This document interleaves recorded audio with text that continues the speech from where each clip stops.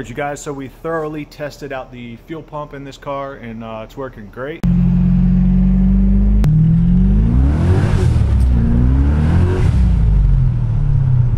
So I think the next thing on the list is to install that clutch. Oh, and also I want to make a shout out to one of my subscribers, and definitely you guys should check this guy's channel out. He's getting really close to hitting 1,000 subs, and I'd like to help him out. So if you guys want to check out his channel, he does a lot of stuff on like F bodies. He's got a Corvette as well. He sent me this shirt. Got it. That's his channel name right there, Chemical Sports. Got like a metallic silver to the gears over here. Really high vis red on there, just like his Camaro. He's got a late body style 4th gen Super Sport. No tag on the shirt. Appreciate that. And yeah, thanks man, I appreciate it. Nothing like getting some fresh clothes. Yeah. Alright, so here is the clutch setup. Has a hydraulic throwout bearing with this kit. And let's see, I believe we got all the hardware to go with it. So one of these is going to be installed inside the transmission. I got to read the instructions, but yeah, it comes with new lines to bolt up to the factory stuff. Even got some, this doesn't come with the kit normally, but we got some new flywheel bolts. You're going to need to change out your flywheel bolts from the factory stuff, but we've got some ARP upgraded bolts as well. And here is the twin disc. So this is converting it from a pull style clutch to a push style clutch, kind of like what all the later cars are actually set up for. So if we pull off the pressure plate here, set that down, we've got disc number 1, and if you're concerned about which way it goes, they're labeled. Very nice. So we'll throw that in right there.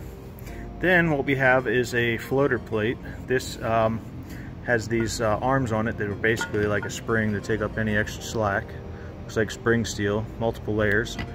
I'm not sure exactly, don't quote me on it. But we got our floater plate. It goes like that. So we will throw these down here. And we've got our second disc right here. Same situation. This is the organic friction, so this is very street friendly, so that's a nice nice little unit right there. And then we've got our billet steel flywheel. You can get these in aluminum, but one thing I was mentioning earlier is this is actually thinner right here, so you're going to need thinner bolts.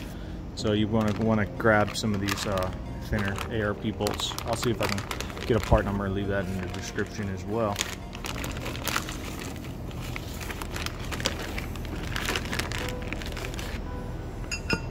Yeah, as you can see, definitely gonna need these. All right, let's get this thing thrown up in the underside of the engine here, and we'll get back to you.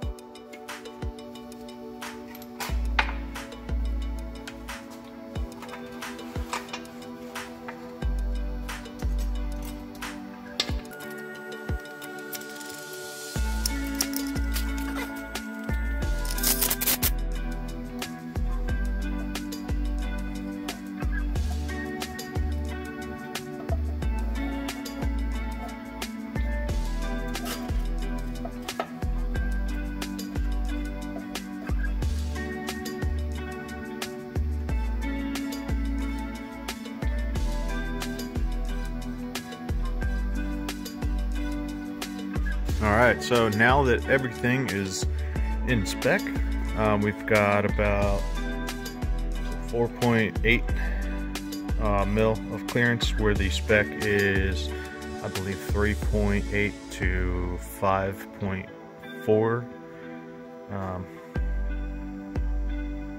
Let's double check.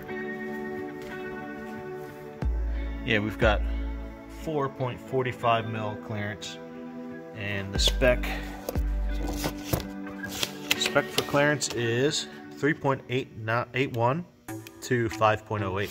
So you need that amount of gap in between your slave cylinder and the fingers of the clutch. So it's not much, but you don't want it.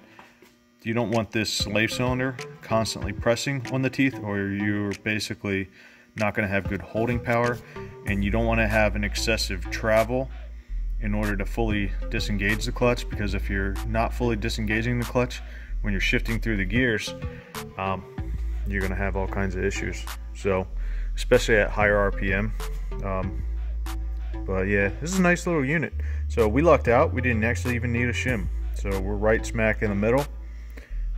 Now I did take a measurement of this stud, and I will be trimming that off, and you can see that that pin sticks out further, so we're gonna cut that. I think they say you can cut it just shy of full travel. And there is the slave cylinder fully extended. I took a measurement of this, and this is about 8 mil. It's just a few tenths over.